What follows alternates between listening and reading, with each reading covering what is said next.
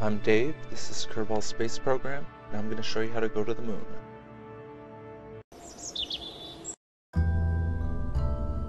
So we're going with the single command pod here, we're not doing anything too fancy.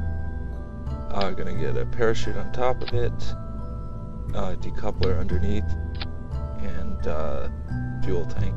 We're going wide and short on this for stability on the landing, because I'm really bad at landing. So again, the heavy-duty landing struts for the same reason. I'm angling them in a little. That'll make it wider and shorter when we finally land. That's Shift S to do that. Tiny little engine on the bottom. Don't need very much on the moon. And another decoupler. And we're moving on to what'll be the second stage. It gets a pretty big fuel tank and a little Poodle engine, followed by another decoupler, a pair of jumbo fuel tanks, and underneath that the huge mainsail engine. Just doing a little staging grouping here, pretty straightforward.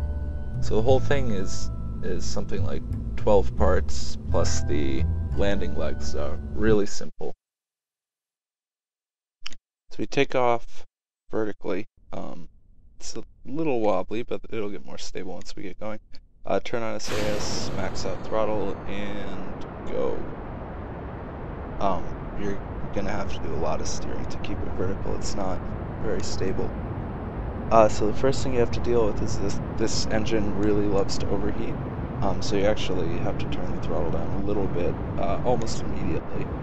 But other than that, you just keep it vertical and keep going. This thing has a really low thrust-to-weight ratio, because I kept the staging really simple. Like, I could have used boosters or something, but I was going for as simple as possible in this. So we've burned something like a third of the fuel, and we're still just barely moving. But as more fuel burns off, the thrust-weight ratio goes up, and it'll be fine. So still going straight up. I'm going to do that until about 10 kilometers. Then we'll start our turn to actually get into orbit.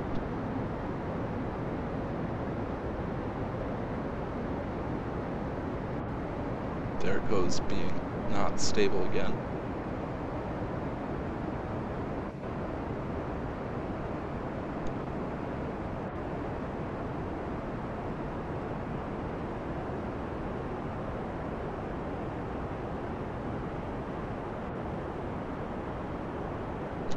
Finally starting to pick up a little bit of speed. So we're making this turn to the due east or 90-degree direction, because that's the direction that the moon orbits Kerbin in. So it'll make the transfer a lot easier if we're already going the right way. It's a really gradual turn. We don't want to get going too fast. We're still in the dense part of the atmosphere. We actually want to hit a peak or the apoapsis of about 80 kilometers, so we're still only at 20. We still have a ways to go vertically.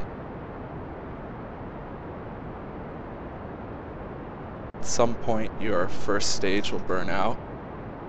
It didn't get us very far, but got us where we needed to be for the next stage. And just fire the second stage. This one actually has a thrust-weight ratio of less than 1, so you might start out slowing down a little bit, but it doesn't really matter. It has plenty of fuel. You'll still make it into orbit. Right around now, I switched to the map view, and I use the orbital map for pretty much the entire rest of the video. Seeing the ship doesn't really do you much good at this point. So I'm looking here at the apoapsis, and I want it to end up around 80 kilometers. But in addition to getting up to the right height, you also need to be going fast enough, which is something like 2,300 meters per second, so I'm only halfway there. So I'm basically pointing completely horizontal at this point, just accelerating. The closer you get to exactly that 90 degrees, the easier everything else will be, because you'll be going in an orbit around the equator. That's also the orbit that the moon is in, and the moon's equator is also lined up with that, so it just makes everything easier later on if you're lined up perfectly. So I'm slowly raising the apoapsis while mostly accelerating. When it hits 80 kilometers, I just stop for now. Hey, we're in space.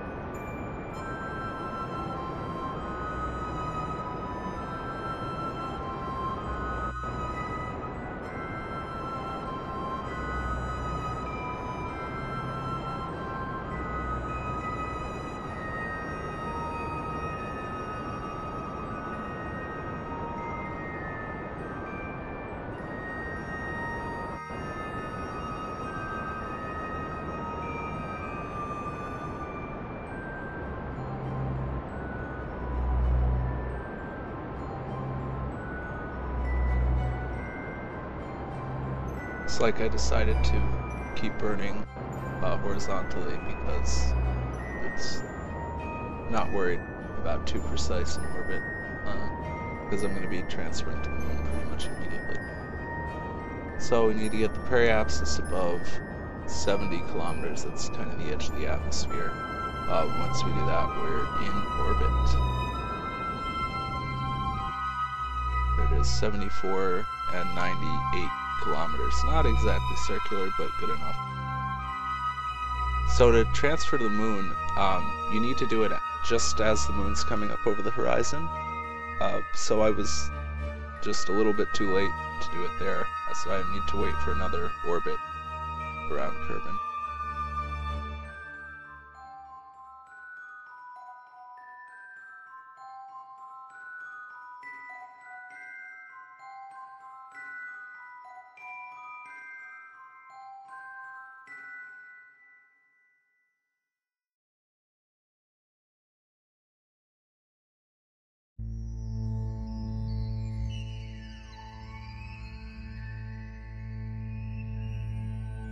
So as we get close on the orbital map, I'm actually going to switch back to the vehicle view to make sure I get the timing exactly right on this. Again, the closer you get now, the easier everything else is later. So it's a prograde burn, the direction you're already headed, about 500, 600 meters per second, I think.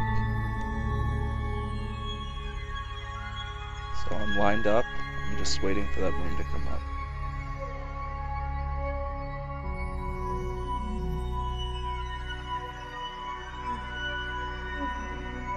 I turn SAS on and off kind of randomly when I remember. Really, it doesn't really matter, but it helps, just kind of dampens out your motion, so it'll help you keep pointed in the right direction.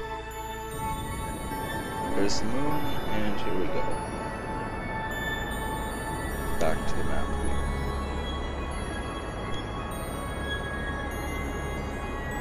So burning on one side of the planet affects your orbit on the other side. So you see the orbit's getting more and more elliptical, exactly opposite from where the ship is right now. And that's not where the moon is, but it's where the moon's going to be.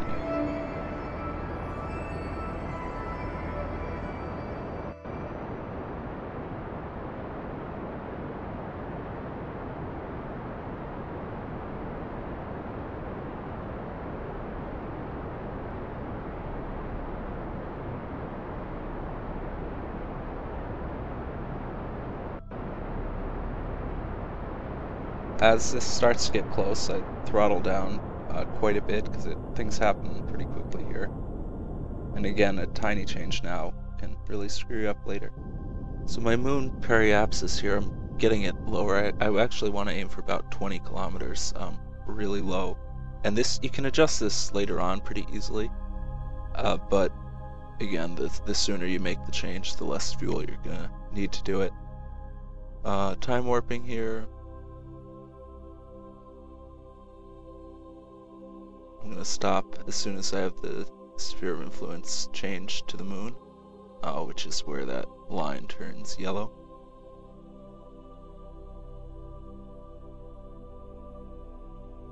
And slowing it down, checking my orbit there. It's a little lower than I want, so I'm going to do a tiny little burn to bring it up. The direction for this is a little confusing. It's kind of prograde, but it's a little bit off to the side of that. And the direction is, this is now the orbital map for the moon. So the direction is further away from where I'm pointed already, and that did it, just that tiny little burn. So now I'm going to warp to that periapsis.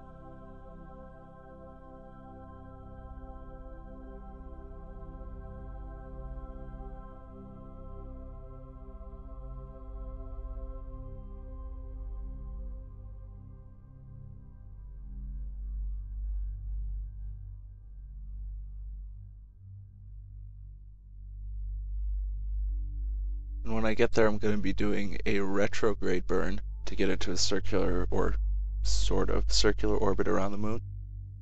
So if I don't, I'm just going to be sent right back into orbit around Kerbin.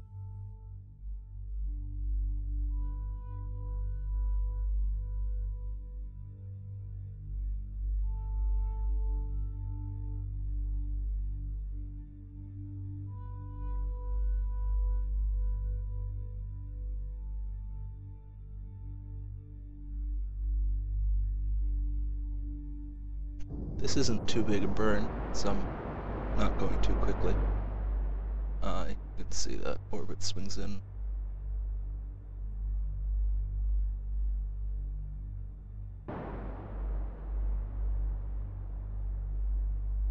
So obviously no atmosphere on the moon, you can kind of get as close as you want, and it makes landing easier if you're in really close. So I've found about 20 kilometers works pretty well.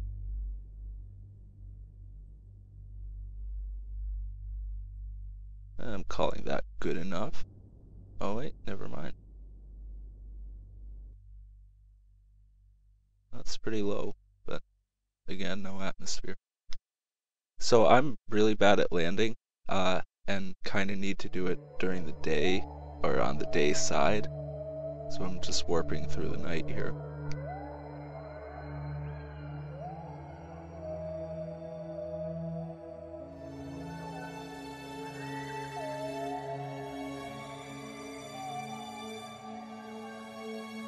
I mentioned earlier about trying to stay lined up with that 90 degrees, and that kind of pays off here because now I'm orbiting around the equator. I'll land in a nice spot. My takeoff again will be easier. I'm gonna do a deorbit burn here, which is in the retrograde direction, just a tiny little burn.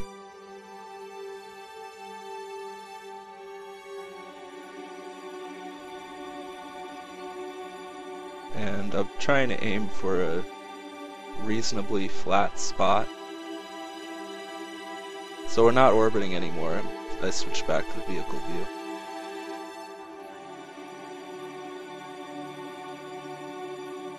The most efficient way to do this braking burn is to wait as late as possible, but I don't really know exactly when that is, and I get kind of nervous when I get low and I'm going too fast. So I like to slow down when I get to around 10 kilometers. Again, this is retrograde, everything here is retrograde, and oh, actually it looks like I'm waiting a little longer.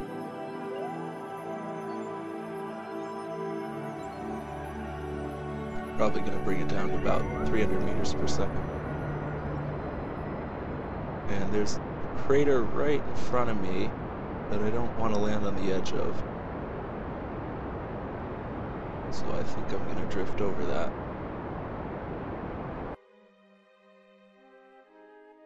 Actually, it doesn't look like I'm going to hit it at all.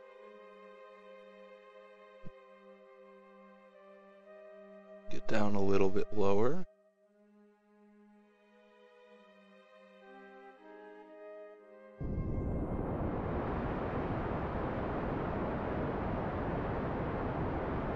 So the altimeter here will tend to lie to you a little bit. That's like above the average or some reference. But the ground here is actually up at about 1,000 meters, I think. So you have to be careful about that if you're not using any mods or instruments.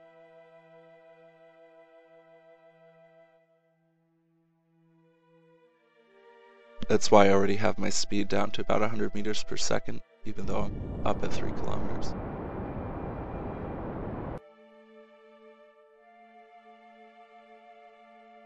It's kind of convenient that my second stage ran out of fuel right here, because I used it to gauge my my real altitude.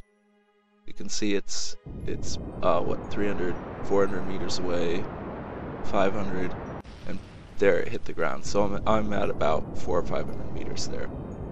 So I deployed my gear. You can see how wide this vehicle is, and that allows me to hit the ground not quite straight down and still survive the impact. If you get below about 10 meters per second, it gets really hard to control, so I'm keeping the speed up a little bit.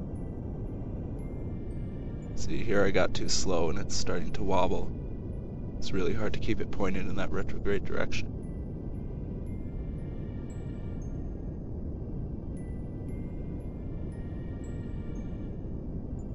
If you get that close to your shadow, you know you're almost there.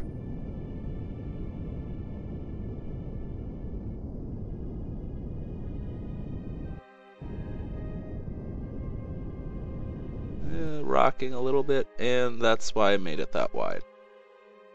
Landed on a slope at an angle and it was still fine. So we made it! Now for the easy part. Take off. There's no atmosphere here, so you can start heading horizontally pretty much immediately. I'm going in the opposite direction I was when I took off from Kerbin, 270 degrees. That'll put me in an orbit that makes it easier to end up getting home. So again, we can go for a pretty low orbit here, and the orbital speed you need is much lower than around Kerbin.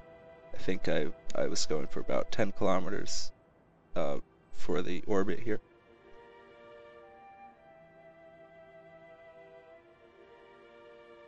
And again, if you keep it exactly in that 270 direction, that'll make the transfer home a little bit easier. Got my 10 kilometers. I think I'm just gonna wait until I get there before I do my circularization. Makes it a little easier.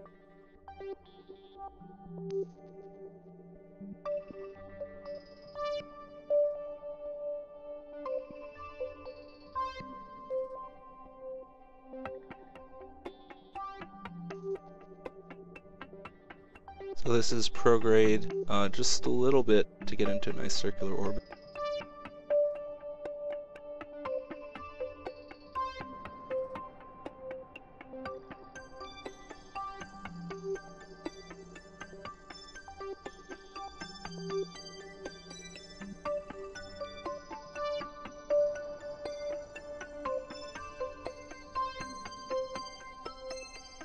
Good enough.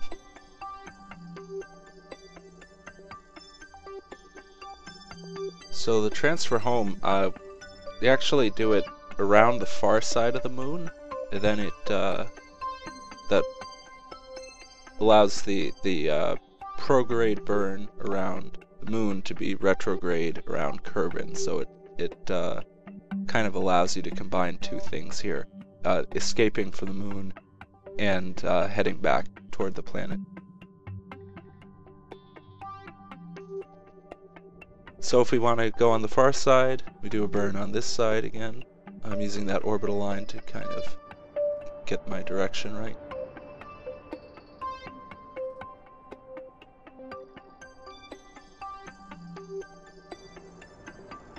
just do enough to get out of the sphere of influence here.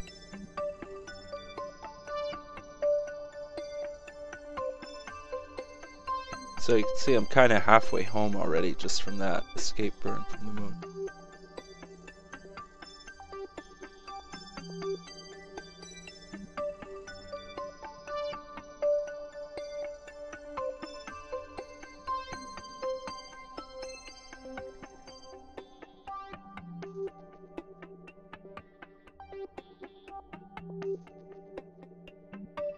Now in orbit around Kerbin, all I need to do is lower my periapsis into the atmosphere and we'll be done. So to do this, it's not quite a retrograde burn. It's a little higher than that. You can see on that map on the bottom which way I'm pointed.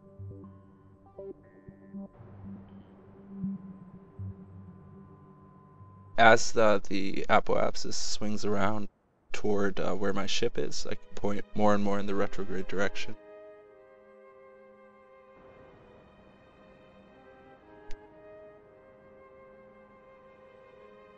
1,000 kilometers. I'm gonna bring it down to about 20 to get into the really dense part of the atmosphere. You don't want to hit it head on, or you come in too steep and decelerate really quickly, which actually doesn't really matter right now, but I don't know, it just feels wrong. So that's 20 kilometers-ish. I'm gonna warp until I get closer.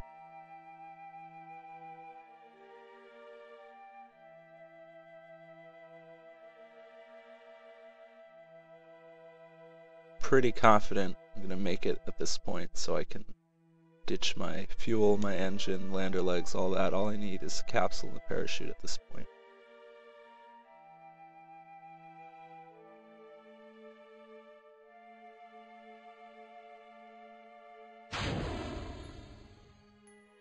If you do that too early, the actual force of the decoupling can screw up your orbit.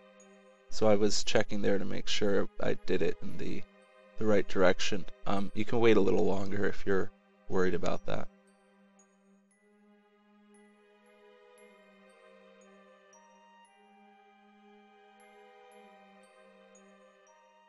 So we start to hit the atmosphere here. It doesn't really slow down until we get a little bit lower.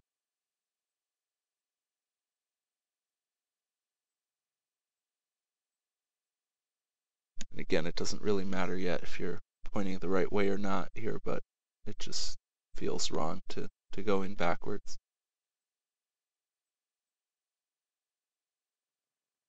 You can see that G meter creeping up a little bit.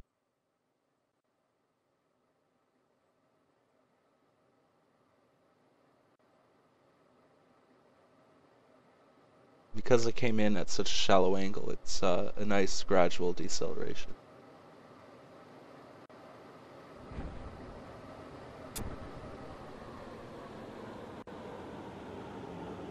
Parachute out. So I'm warping at this point, but I slow that down before the parachute fully opens. The physics engine can do some weird things when you're going that fast, such as, you know, tear the parachute off. So once it's deployed, you can speed it up again.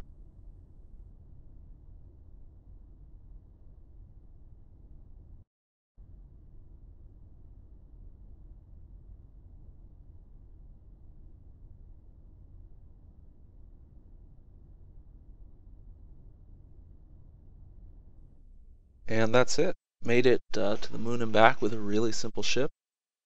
Hopefully that helps. Let me know if you have any questions.